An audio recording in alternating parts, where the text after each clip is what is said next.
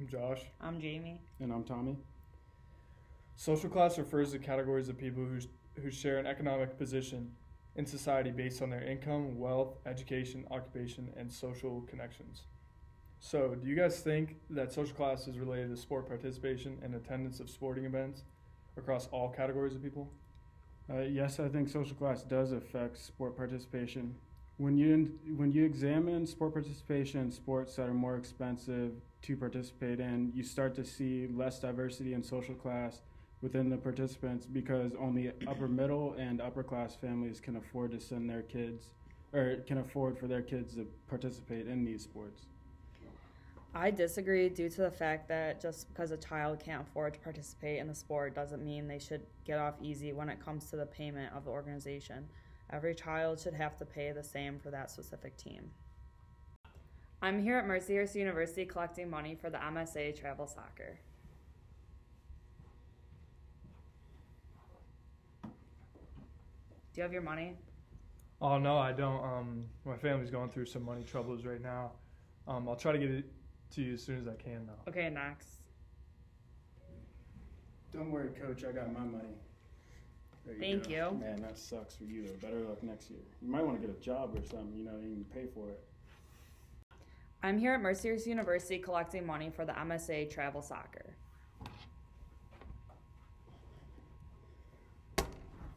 Do you have your money? Oh no, my family's going through some money trouble right now. I'll get it to you as soon as I can, though. Well, no, I'm sorry. You cannot participate on the team. What?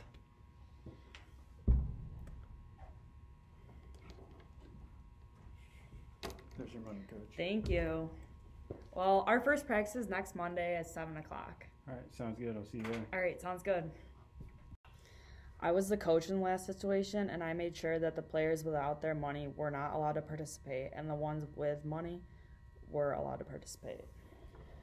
I represented the kids who can't afford to play, and I think it's unfair to deny players who can't afford to pay up front if they could potentially get the money to like the team or coach at a later date. I represented the kids who were able to pay on the due date, and I think that it should be this way because it's easy for kids to tell their coach that they'll be able to pay in the future. And then after participating in whatever sport they want to participate in, they can just not pay them and not really care about it because they already participated. I'm here at Mercyhurst University collecting money for the MSA Travel Soccer.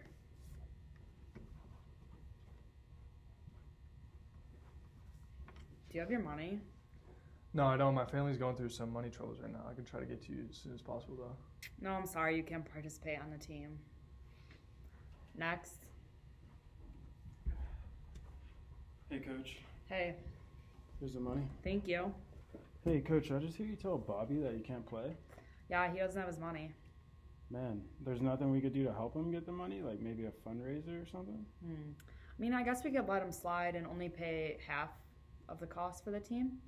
I'm fine with that. I mean, he's a very valuable player to our team, plus the rest of the guys seem to like him a lot, so I feel like it'd be better if he was on the team than off the team, you know what I mean? Okay, I guess he can be on the team. All right, cool. I'm here at Mercyhurst University collecting money for MSA Travel Soccer. Hey, Coach. Hey.